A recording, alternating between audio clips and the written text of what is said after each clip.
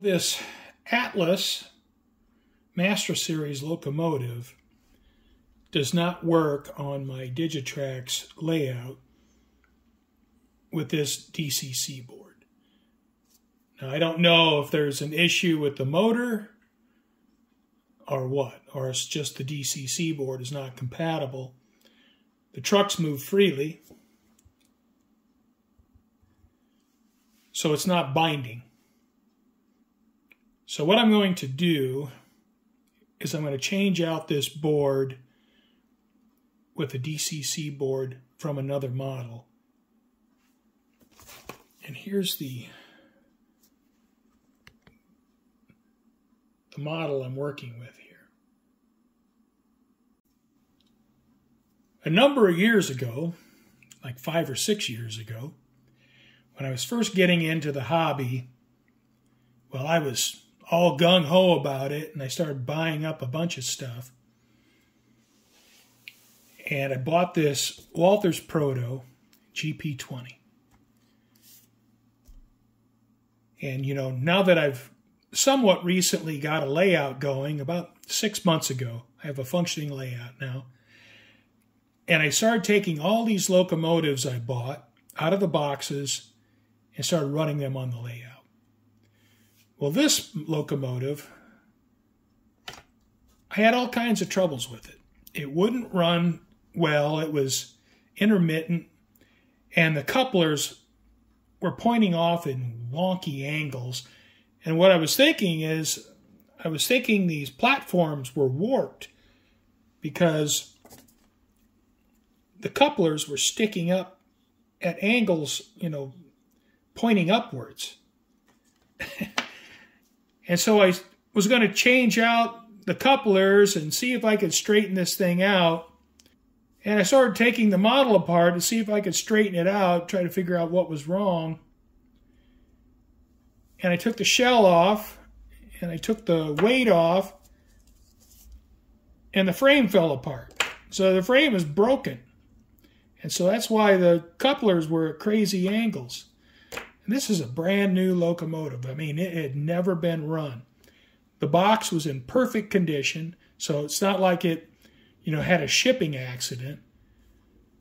And so this frame is just full of cracks. I mean, it just crumbles apart. So obviously it's a bad casting. And there's nothing I can do with it. So it'll just be relegated to the scrap bin, and I'll try to salvage what I can from it. So that's my mission here. I'm going to see if I can mount this DCC board in that Atlas GP40 and get that locomotive going. First thing I need to do is understand how this is wired. I'm going to take my multimeter. I'm going to set the function to beep. So if I have a short, it beeps, so I don't have to pay any attention to the display.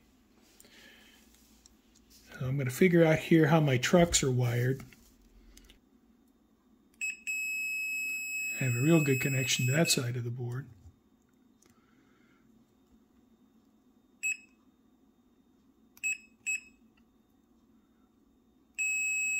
I got a real good connection there. Okay, so each side of the truck goes to the board here. And I'm sure it's the same in the back.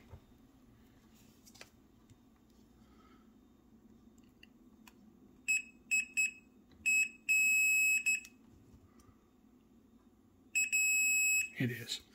Okay, so now I know how the trucks are wired from Atlas with this board.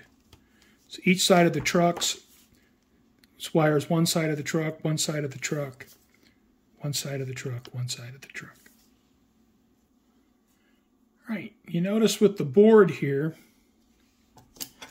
from the GP20, so I have a connector here, TRK, truck, TRK, truck. And here's the connector that plugs into the board.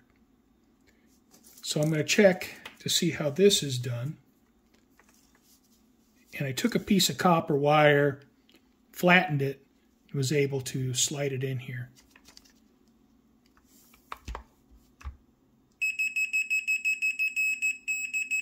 So this side of the truck makes contact with the black wire.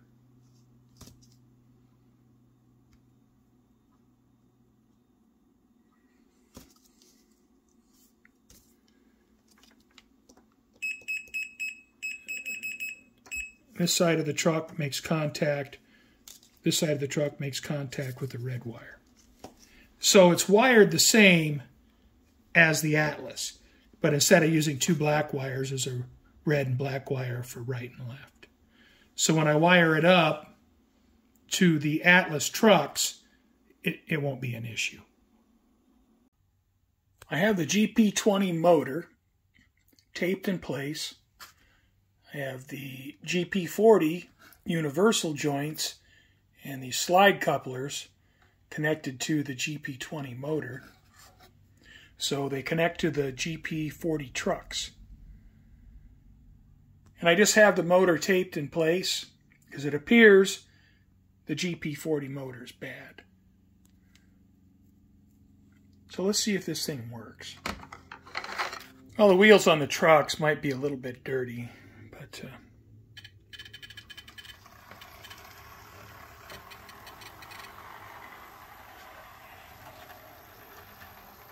and the lube in the trucks might be a little thick.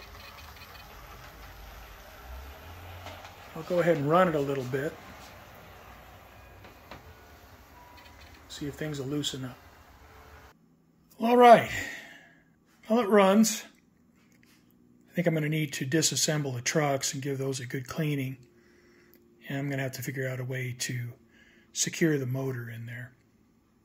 What I want to do right now is I need to be able to set this Walthers Proto motor into this Atlas frame.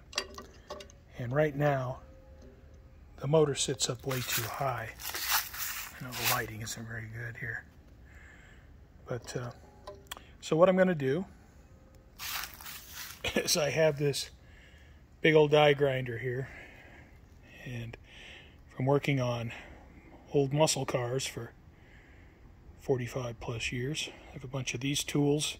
It's a little heavy-handed for a HO scale locomotive, but I'll use it to grind out some of this area right here until the motor fits down in there. I've ground out the frame for the Walthers Proto motor. So that sits down in there pretty well. I don't have a way to secure it. So what I think I'm going to try is I'm going to try some 3M double-sided tape. This stuff's pretty sticky. So I'm going to go ahead and try that. I'm going to put some of that in there and then see if I can just stick the motor down to the double-sided tape. I have the motor secured with double-sided tape. Seems to be stuck on there pretty well. And I have the connections soldered up so it's ready to plug into the DCC board. I'm going to end this here because I have some things on order to recondition the trucks. I have some gear lube and some other things coming. And once I get that, I'll continue on with this making lemonade from lemons. So we're going to get one good locomotive from two bad locomotives.